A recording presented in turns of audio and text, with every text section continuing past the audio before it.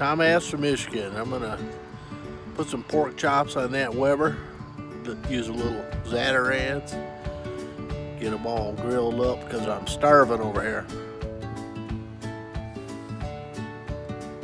Zatarans.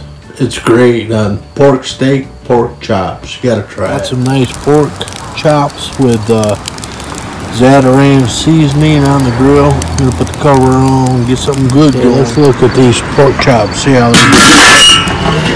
Zataran on them.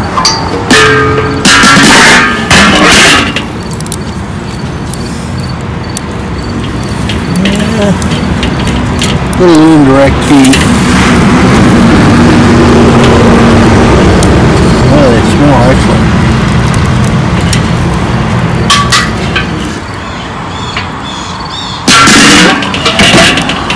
I'm going to spin these around and get a little,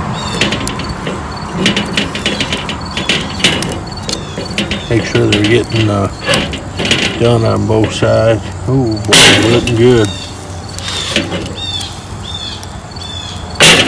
Let's see what we got going with these pork chops. With that indirect heat. Yeah, they might need a little more. Man, they smell and look good. A little more. I moved them up on the coals a little bit to blacken them up a little bit. Flip them over. Not really blackening, but sear them a little bit. They're looking good.